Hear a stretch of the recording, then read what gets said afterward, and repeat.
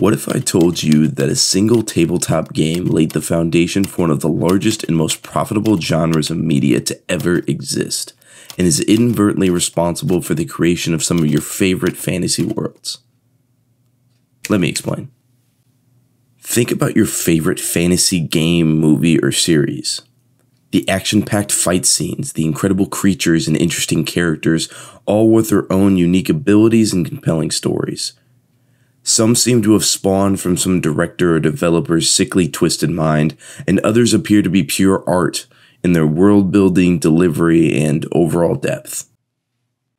Sometimes it makes you take a step back and wonder, how the hell did they come up with this stuff?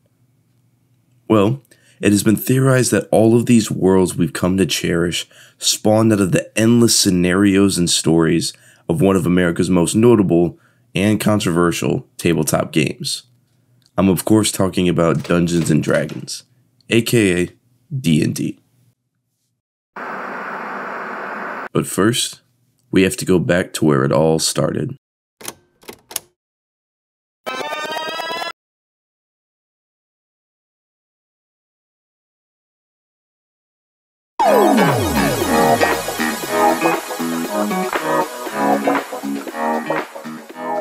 Dungeons & Dragons, more commonly referred to as D&D, is a fantasy tabletop role-playing game first published in 1974 by a studio called Tactical Studies Rules Incorporated, or TSR for short. While the game itself was vastly original, the rule system was derived from earlier board games, commonly referred to at the time as the miniature war games genre of games. With no internet or advanced video games, these miniature war games were the closest a 1970s kid could get to a AAA title video game, or an immersive movie like Lord of the Rings. The rule system of D&D in particular was derived from the 1971 game Chainmail, which was a game in the miniature war games genre focusing on simulating medieval combat and strategy.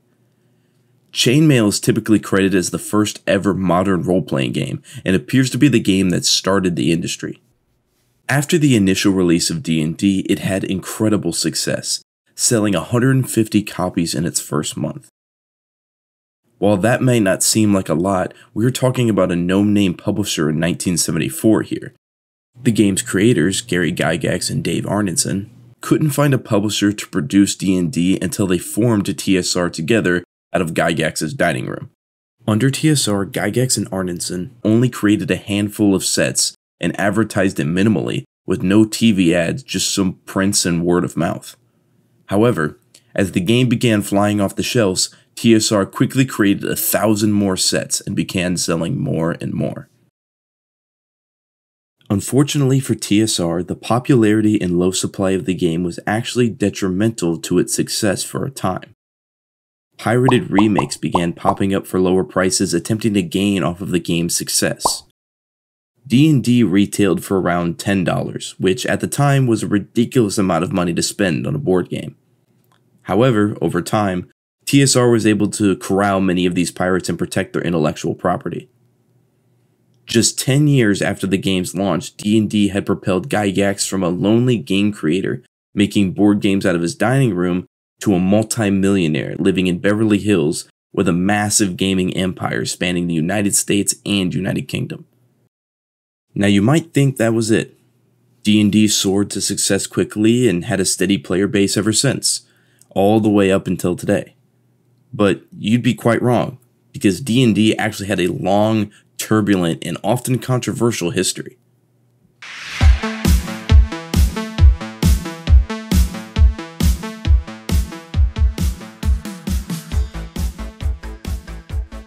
After gaining his wealth, it wasn't long before corporate deceit and greed befell TSR, and Gary Gygax was forced out of the company entirely by 1985. This did not stop Gygax, however, as he attempted to reclaim his throne as king of the role-playing games by creating a competitor to his once-beloved D&D. However, TSR continued to drag him through lengthy litigation to thwart these attempts, and without Gygax at the helm, TSR felt the pressure of competing games such as Vampire the Masquerade, which came out in 1991. In order to innovate and stay relevant, TSR began experimenting with CD-ROMs, or video versions of games on CDs. While innovative at the time, they were incredibly expensive to produce in the early 1990s. So to pay for this, TSR hired a distributor by the name of Random House, who paid TSR for the product when it arrived at their warehouse, not when they were actually sold to bookstores. This led to an overproduction of the CDs, with hundreds of thousands of them sitting to waste in warehouses. Without a steady flow of income, Random House stopped purchasing from TSR, and TSR became indebted to their CD printer, as they had no way to sell hundreds of thousands of CDs that they had now overproduced. By 1996, Random House had returned millions of dollars of product to TSR, and TSR began laying off employees.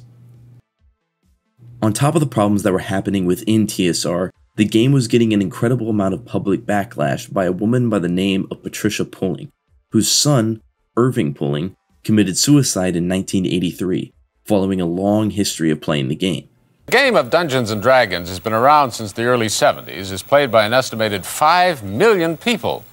It is also the target of a group of concerned parents in the United States who call themselves BADD, B-A-D-D, bothered about Dungeons & Dragons. The reason they are bothered is because they believe the game has been involved in a number of murders and suicides across the United States and now in Canada.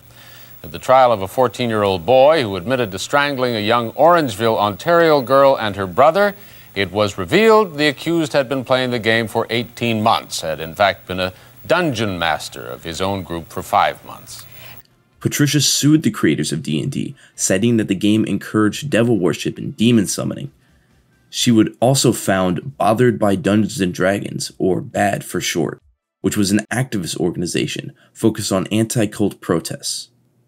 However, all of Patricia Pulling's attempt at litigation failed, and her pursuit for justice would end with a book she wrote entitled The Devil's Web: Who is Stalking Your Children for Satan?, which was published in 1989.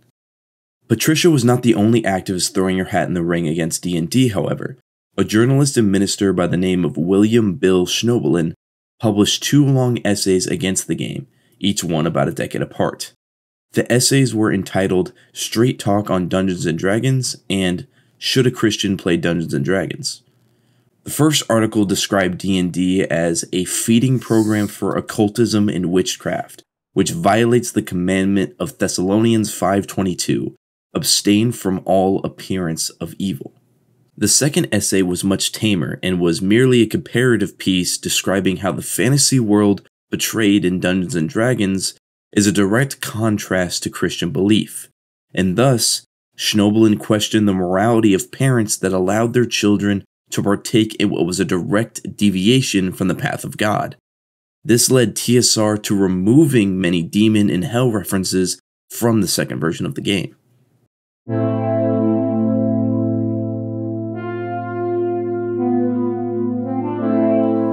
The controversy did not stop there, however. As D&D grew in popularity, a young boy by the name of James Dallas Egbert III committed suicide in the utility tunnels under the campus of Michigan State University. Egbert's parents had hired a private investigator by the name of William Deere to search for the boy, which became a widely publicized search. During an interview, William Deere commented that he suspected the boy had gotten lost during a live-action version of D&D, which, despite being false, became a running news story widely publicized as fact. This was only exacerbated by Rona Jaff's book entitled Mazes and Monsters, which was released in 1981 and was a fictional depiction of the Egbert case. This controversy caught up to TSR, along with its poor handling of the company itself, and it seemed like everything was about to crumble. All seemed lost, and the fate of Dungeons & Dragons seemed to be sealed, until something remarkable happened. A large gaming company by the name of Wizards of the Coast rose to fame for their creation of the widely popular game Magic the Gathering in 1993. By the death of TSR in the mid to late 1990s, Wizards of the Coast was filled to the brim with expendable income due to the success of Magic.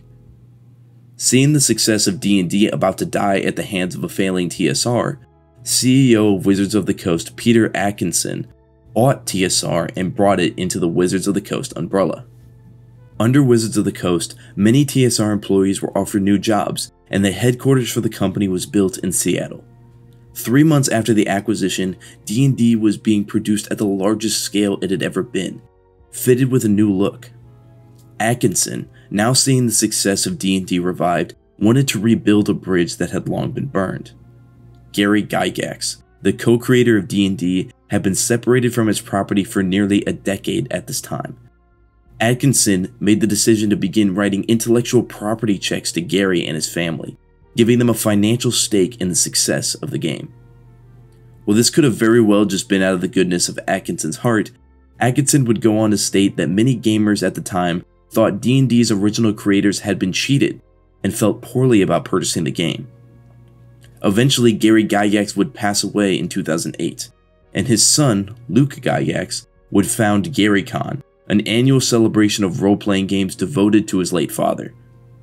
By this point, Wizards of the Coast had solidified their commitment to gamers and game creators as a responsible owner of a now beloved game, and this would only pay dividends when Wizards of the Coast would be acquired by Hasbro in 1999.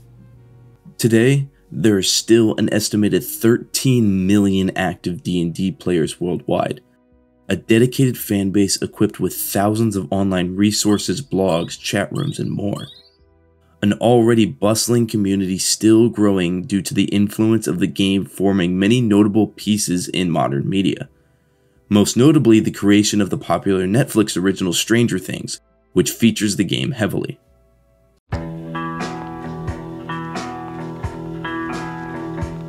But why does all of that matter?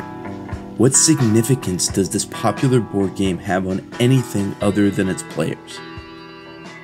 The answer is the foundation of modern fantasy.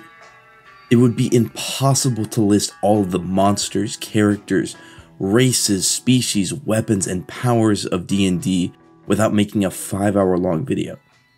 And for that reason, you will find D&D inspiration in nearly every single one of fantasy's most popular movies, TV, and video games. The dwarves and dragons of The Hobbit, the wizards of Harry Potter, the elemental kingdoms of Adventure Time, the weapons of Guardians of the Galaxy, the powers of Marvel, DZ, and Avatar: The Last Airbender. I could go on and on. All of it found its home in D&D first.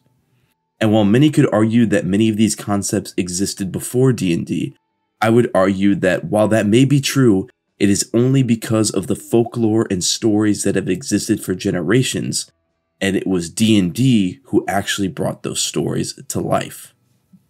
There are countless instances of ancient fairy tales being brought to life in the book of D&D, only for that same creature to appear in popular media years later. And while it is positive that D&D is being revived and brought back into the mainstream in a more accepting light than it was in the 1980s or 1990s, it still appears as though modern enjoyers of the miniature wargames genre are still quite ridiculed, despite their ever-increasing popularity and mountain of D&D inspired pieces such as Pathfinder and Betrayal at Baldur's Gate. So with that in mind, I thought it was only right to test the validity of this theory and interview both D&D enjoyers and those who haven't yet entered the world of proud nerds and fantasy enthusiasts. There you go, hand over to me. That's why I said hold it, Brad. Cool. It's 4K HD. Anyway, so hello Christian. First question, what is your current character and what is their story? So my current character in our campaign, which is the Star Wars campaign, is a reprogrammed assassin droid named IG-666, or as everybody refers to him as Sixes. And he's just not satanic at all. No, not even a little bit. Not a little bit. Okay. He just doesn't give a shit about anything. He's just there to do his mission and leave. What is his mission? It all depends on what our current objective is. Most of the time, it's just kill. Kill? Mainly kill. Yes. Great. So what is a Dungeon Master, and do you prefer to playing as a character? So what a Dungeon Master essentially is the guy who runs the game. He comes up with the story, or he uses the story from the supplementary books that Wizards of the Coast publishes, and he runs the entire campaign. He's the main guy who does everything with association with his players. I've been a DM for a little while now, longer than I've been a player, and I do miss playing the game. So I'm about 50-50 on. You're 50-50, about being a player, yeah, or a dungeon master. What Yeah, are the perks of being a dungeon master? You actually get to craft the world. You get to make it your own and have a really good story, while the players have some aspect of that because the whole thing is a collaborative storytelling game. As the DM, I feel like you have more control and you can make it your own and change things that need to be changed according to what's happening in the situation. Are you proud to be a D&D player? Yeah, I mean, I have a lot of fun doing it. It's just something that gets me out of the house, gets me hanging out with friends and just like-minded people. It's just a fun time. We goof off a lot, make a bunch of jokes. There's a bunch of inside jokes now from it. So it's just one of those things that you can do. Yes, absolutely. You're absolutely proud. Why? Yeah. I enjoy it. It's one of my hobbies. I don't care if people make fun of me. I get made fun of it for it a lot. I really don't care. What are the things that most people say when they make fun of you? They call me a nerd and a dork. They don't understand it. They've never done it. They don't know, man. they don't know what it's like to be in the trenches, man. No, it's funny though, because I'll those same people who make fun of me, I'll talk about playing like they've played RPGs, like video game RPGs. I'm like, okay, well, it's just the same thing, except now you're crafting the story. So what got you into D&D? What was the start? So it was originally back in high school. I had a buddy who was in band with me whose dad ran a campaign, and he had invited me out to try it. And so I was like, sure, I'll do it. And then I invited Brad. So we both started there and then kind of started to branch out, and we started our own, or Brad started his own campaign. I was one of the first players, and then we've just been doing it ever since. So I'd say about 4 years now. So my love for D&D originally started with just regular old tabletop games, dice games, card games. Back in high school, I started watching Will Wheaton's Tabletop, and he did a lot of tabletop games, and I knew from that I wanted to branch off and do other things like RPGs, and I wanted to play D&D. I just thought at the beginning that it was going to be too expensive for me to get in it. Lo and behold, everything's online, so it's not really as expensive as it seems. I got invited out by my buddy Christian, who you're also interviewing today, to join a group, and we all started that together. I know that you're a creator yourself. You're a creator of music. As a creator, do you think that D&D makes you more creative at all? Kind of. For me, it doesn't translate as much, but I would say it definitely has a creative element that I add to both D&D and music. Do you have any D&D tattoos? I do not. You do not? No. Oh, crazy. Absolutely. You got to be creative to play this game. At least, in my opinion, you do. There's been plenty of players and that I've dealt with who don't put as much effort into the creative side of things as they do into the numbers and the tactic sides of things, which is fine. To each their own how you want to play the game. It's your decision. But I think you have to have some level of creativity to be able to hop in this. What's your favorite edition of D&D and why? Okay, so I've only played 5e, so that is the only edition I can vouch for, which is why it's my favorite edition. I've looked back at the other editions, particularly 3 and 4, with 4 being very much criticized for changing way too much things, which is why a lot of people stuck and played 3 until 5e came out. There's a lot of good things about it. I think 5e has done a lot more balancing as far as I've read, and with the newest edition that Wizards of the Coast is working on, D&D 1, I think they're backtracking on balancing issues. Same as Brad, I've only played 5e, so that's the only one that I know. So it's kind of one that I've versed myself well in to try and memorize, learn, and just kind of play more than anything. I haven't even really looked at the other editions. I've heard stories, but that's about it. Have you ever wanted to try the other ones? There's been some interest to try, but nothing like, I'm gonna go out of my way. Like, if he does it, cool. If we don't, it's whatever. So, do you know what the Satanic Panic was, and what are your thoughts on it? Satanic Panic was a thing back in the 80s where it not only targeted D&D, but it also targeted music as well, especially the music that I listen to, which is heavy metal and rock and roll. A lot of Christians who were like more prominent around that time because it was the Reagan era, flipped out that... Screw Reagan, right? Yeah. Everyone knows Reagan was the downfall of D&D. No, absolutely not. But no, during that Reagan era, there was a lot of Christians who got really mad and pissed off about and flipped out about all this supposed Satanism, that D&D was supposedly witchcraft, and all this heavy music was corrupting the youth and all of that. I thought it was really dumb, and it led to quite a few people's lives actually getting ruined. Everything was corrupting the youth or making America crazy, and it was just this time frame in American history where it was just bad shit. To put in the easiest terms, everything was just terrible for you. It's terrible for the kids, and turns out none of that was true. Do you think D&D is being handled well now in the hands of Hasbro, and why do you think that was? D&D's been owned by Hasbro for a while now. As far as it being handled for a while, I think it was handled really, really well. In recent years, just in recent months, with the OGL being targeted. And if you don't know what that is, that was the Open Gaming License.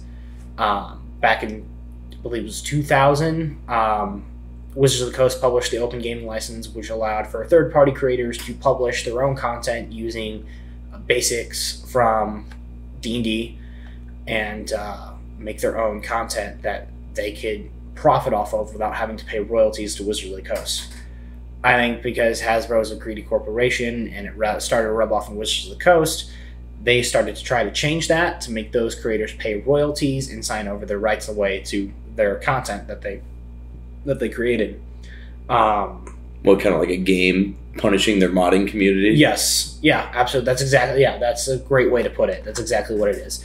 Luckily, the community fought back, and Wizards of the Coast lost a lot of money because a lot of people canceled their subscriptions for stuff like D&D Beyond, and the community won. So they... For the people. Yeah. For the people. The community won. And Wizards of the Coast decided not to publish the OGL 1.1. I feel like it was, and then once they got comfortable with it, they did the classic Hasbro, give me money, and now it's just kind of a tough subject that we're getting through, but the community is definitely starting to win out, and I'm proud of that. So what was their initial, what were the initial things that told you, oh, they're getting greedy with it? As soon as they started to kind of raise prices on, the edition books, the player's handbook, even online, it was still through, D&D Beyond. It was, I think, when we started in 2019, it was, $20, I want to say. And then come these past couple of years, it's gone up to, 30, almost $40. So it's almost doubled in price for the same content. Would you compare it somewhat to Electronic Arts, adding expansions to it, but charging a paywall each and every time? Kind of, except it's like taking a game that they've had and released and just raising the price over the years. Instead of keeping it the same, adding to it. It's okay, we're going to raise the base price as well as all these extra DLC that are staying the same price. What would you say to someone who's on the fence about trying the game? Do it. If you don't like it, you can just quit. It's not that big of a deal. I don't knock it until you try it. If it sounds like something you'd be interested in, if you play video game RPGs, JRPGs, anything like that in a video game form, then you'll probably love this. If you're a creative type, you'll probably love this with the ability to all the creation you can do. It is a bit of a. It's not as openly as for range as some people may think. Like, I came into it thinking that, oh, it's all creation. No, I was not aware that there was a set of rules and guidelines to follow before joining, but now I think it actually helps. But if you're a creative type, if you like RPGs, do it. Best question: why are you a nerd? Why am I a nerd? Why are you a nerd? I've been a nerd all my life. Why am I a nerd? I don't know. I guess you could say because I like the standard nerdy things. I like Star Wars. I like Star Wars before it was mainstream. Before Disney. Oh, that was the nerdiest thing you could have ever said. You listen to that, nerds? He was nerdy before you were nerdy. All right, continue. Yeah, no. So I like D&D. I like Star Wars. I like Pokemon. I'm a huge Marvel nerd. I deep dive into things and try to absorb as much knowledge as possible about it. I'm a music nerd. I'm a gaming nerd. So. Last question. Why are you a nerd? I'm friends with Brad. I blame him. So Brad is what caused you to become a nerd? Absolutely. Yeah? Screw that guy. So you were super cool before you met Brad? Oh, absolutely. Okay. You know. So why'd you sacrifice your coolness for Brad? Nah, I just find all that stuff interesting. Like, growing up, I followed Star Wars, Marvel, DC, Spider-Man because that's separate because Sony. Spider-Man slaps, though. Spider-Man's so good. Transformers, just anything. If it caught my attention, I just... Megan Fox caught your attention? Definitely. Yeah, okay. 100%. That's what... Me too. Rewatchability. There's a lot of rewatchability in Transformers. If you didn't know. Everybody should know at this point. But what would you say to someone who's afraid to be judged or be afraid to be viewed as a nerd if they were to play the game? Don't care. Don't care. Simple as that. Oh, well, somebody calls you something. Drink about it. Drink about it. Just look at them. There's something for everybody that they nerd out about. Whether it be sports, video games, D&D, books, art. Everybody has their own nerd out moment. Or subject. So in a way, you can't really call anybody a nerd because everybody's a nerd. Exactly. People just like to hide it.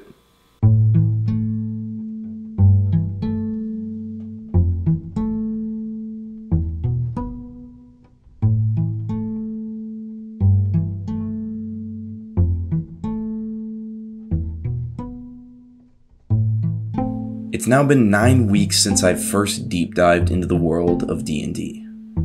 At first, I didn't know why I was making what I was making. Was I shitting on the game and its players? Did I want to know more about the culture, or was I simply bored? I guess the cool thing is, I found out along the way. Regardless of your opinions of D&D, you can't deny the impact it has had on modern culture, particularly in our modern fantasy media. But if you throw all of that out the window, what you are left with is that maybe it wasn't D&D that created all of those characters and worlds. Maybe it was simply those who were too creative to let their pride get in the way of making something cool, however uncool it may be.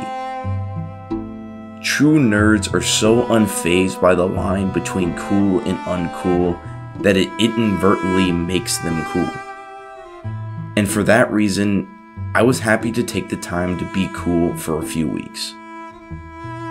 I've come to find out that creativity is like a muscle, something that must be worked so it may get stronger.